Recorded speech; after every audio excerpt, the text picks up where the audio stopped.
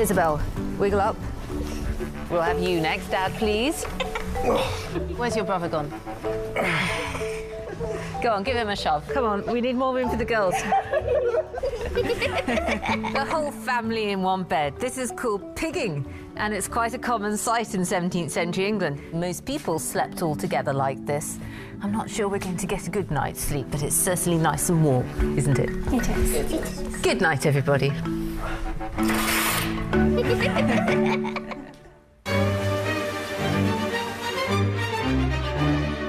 Morning. Good morning. I'm Dr. Lucy Worsley, Chief Curator at Historic Royal Palaces, based here at Hampton Court. Another day at the office. As a historian, though, I'm fascinated by the intimate, personal bits of history and the way they've shaped modern life. Oh, it's exciting, it's exciting. In this series, I'll be tracing the story of British domestic life through 4 rooms: the bedroom, the living room, the bathroom, and the kitchen. From the homes of the Middle Ages to the present day, I'll be exploring the ways that our attitudes and habits have changed, meeting some extraordinary people and doing some rather odd things. This time, the bedroom.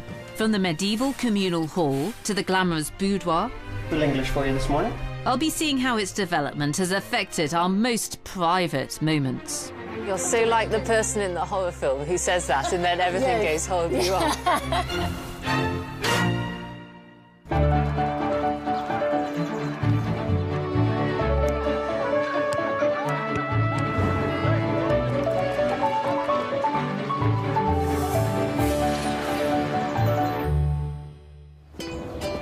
Our houses are a reflection of ourselves. They tell us so much about how we live and who we are.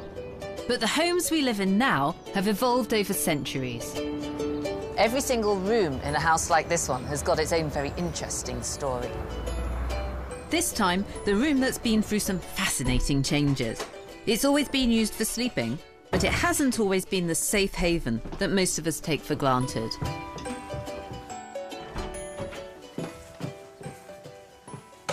People's bedrooms today are really private places. You don't go in without an invitation.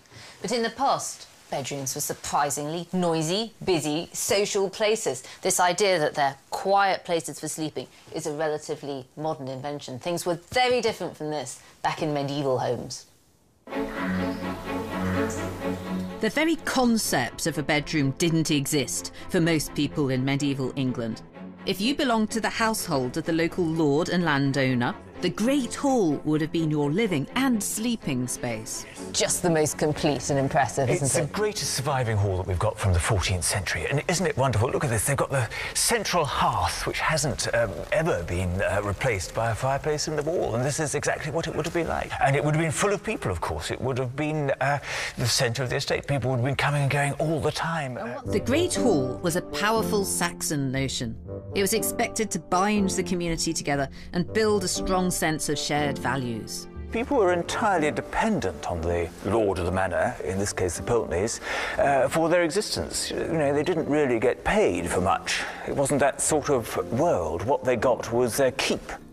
Household members were only indoors during the hours of darkness. They slept and ate in the hall. The safety found in numbers was more important than privacy. I think it's a very different concept from what we can imagine, but of course in the Middle Ages people were used to doing many more things communally, to sleeping communally.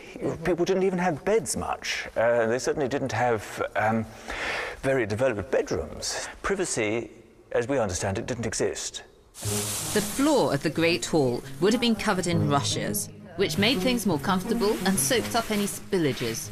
But what you could do is just clean them all up, throw them all away and put down a fresh lot. Yes, you could. And it's like sort of disposable carpet. Yeah, that's perfectly true. Well, this is making things look a little bit more comfortable, I like isn't this it? look. The term "to make the bed" came from exactly that. You took a sack and filled it with hay. The sack was called a tick and was woven from hemp.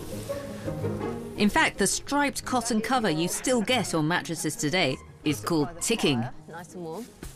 So when night fell, they would have locked the doors, battened down the hatches to keep out the robbers and the scary medieval darkness, and they would have gathered around the fire, got their sacks of hay, ready to hit the hay, notice, origin of expression, and then they had to cover the fire, and this leads to the expression curfew, doesn't it? Yes, it's from couvre-feu, cover fire in the French, and people put a container over the fire to keep the ashes warm so that people weren't going to get burnt, the brushes weren't going to catch fire, but the warmth would still be generated. And the sack is one part of the bed. We've got something missing, though. We hear from the Elizabethan traveller, William Harrison, that the people in medieval England weren't soft and wussy like the Tudors. They didn't have pillows. They slept with their head on a good, hard log. Yes. The first proper bedroom was the chamber, a separate room above the Great Hall for the master and mistress of the household. It was a mark of high status to have a private room, and they used it for lots of different things. This room is set up as a dining room today, as later generations used it. But the medieval family used this room, which is up above the Great Hall, as a private solar, also known as a chamber, also known as a bower. These are all medieval words for something that we would recognise as a bed-sitting room. They had their bed in here, but they also used it for socialising, for parties with their friends. There's an element of the Home Office about it as well. They might have written letters in here, for example. So this is a very, very flexible space for the lord and lady, a very high-status version of the bedroom. This separate room was still a shared space for the lord, lady, their family and intimate servants. Their idea of privacy was very different from ours. It was the ability to be able to choose the people with whom you shared the room. This is a really clever little touch. It's a sneaky squint window, so the lord and lady can check what's going on in the Great Hall down there. And they are literally looking down on the plebs who are so far below us there. You get a real sense of them and us up here. And it is literally us up here in the solar, because this is an exclusive space, but it's for the lord, the lady, their closest relatives, also their most important servants, all sort of breathing the same air. This is privacy in the medieval sense. It's up and above the masses, but nobody expects to be all by themselves. That would be a bit weird. Beds were hugely expensive, so most people stayed sleeping on the sacks. Bed hangings were costly. Many dyes were expensive and weaving was labour-intensive. You needed skilled craftsmen to carve and construct a wooden bed frame, which meant that only the rich could afford to commission a bed. They were such status symbols that aristocrats would take them with them when they travelled. But society was shifting. By the 16th century, a new and prosperous middle class, known as the middling sort, had emerged. Even middling houses like this one were now being built with an upper floor, and more ordinary families could afford to have a bedroom as well as a bed. Bedrooms were still sparsely furnished, but they often had a chest for valuables, as well as a perch or rod for hanging clothes. Beds were still expensive. One like this would have cost almost 3 months' wages for a skilled craftsman. To try to understand Tudor attitudes to beds and sleep, I'm going to stay the night in this remote yeoman's farmhouse. And this is pretty smart, isn't it? How much of my wealth would have been tied up in this, do you think? Third, maybe. A third of my household goods and the things I own. This is something really special. First purchase upon marriage, do you think? Oh, definitely. Yeah. And if you're really lucky, you get left something like this. Privacy, in the modern sense, still didn't exist. Bedrooms were shared, not only by the married couple, but also by their children and even their servants. The only really private place for the couple was behind the bed curtains. So this is A truckle bed. a truckle bed. So that rolls out for children, servants. Yeah, anyone. Anyone who who needs isn't as it, grand really. as the person who gets the bed, really. And this is a straw mattress. Yes. And then on top of that, we've got another mattress. That feels like feathers, in fact. Ooh, posh. That's quite classy. Yes, very footballers' wives, this house, if you're asking me. Tighten those. Tudor people were terrified of the night and its dangers, from robbers to witches to evil spirits.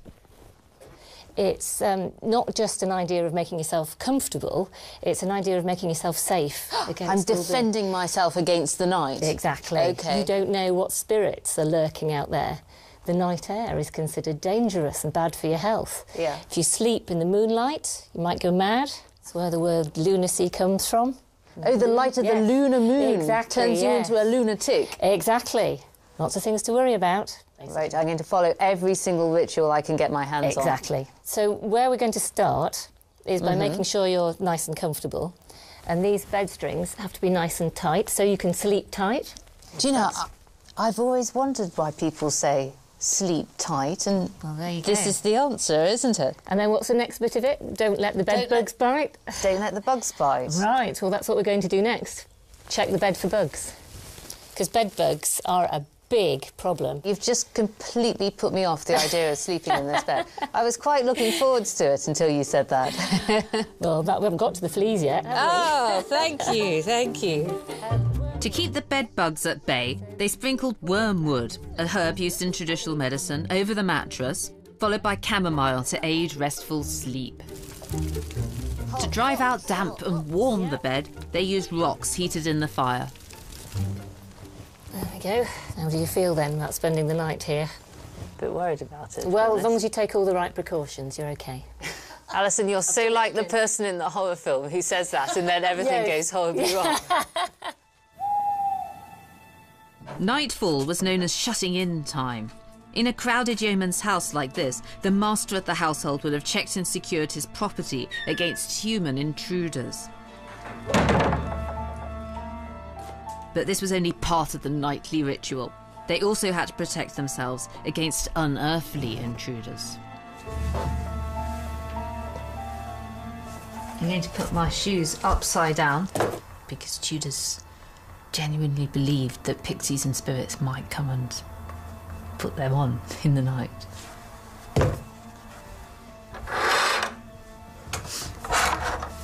I've got here my Tudor sleeping pill, which is a little bag of aniseed, which apparently I can tie around my ears, like this.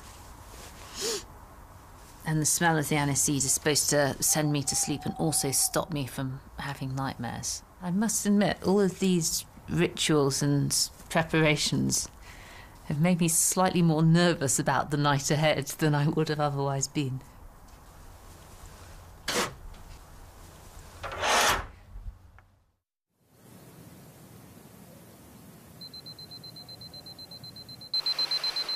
There's a theory that people had very different sleeping patterns to the 8 hours we expect today.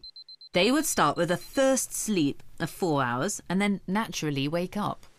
They were doing leisure things that they didn't have time to do in the daylight, like meditating, praying, chatting, and obviously couples took the chance to have carnal knowledge of each other as well in the dead of the night.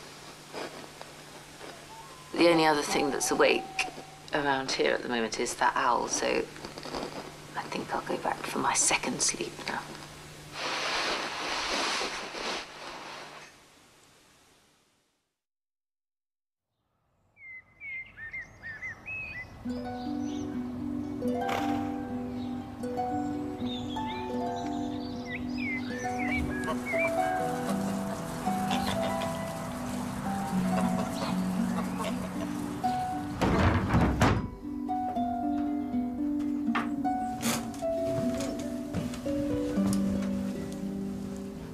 I've had rather a disturbed night, I think it's fair to say. Because I live in the middle of the city, I'm always longing for dark and